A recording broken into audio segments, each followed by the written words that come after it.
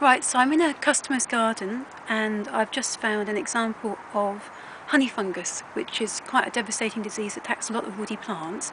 Here it's on a rose root, and I can show you what you'd look for in the garden. You can see here that the root bark is peeling away, and underneath you've got this white layer of fungus, and if you sniff it, yeah, it smells really, really mushroomy, which is a sign that you would have honey fungus here.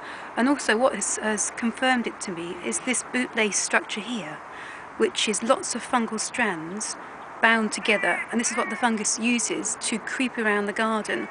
You might think it's just an ordinary plant root, but there's a really easy way to tell that it's actually fungal strands rather than the plant roots, and I'll just show you that now.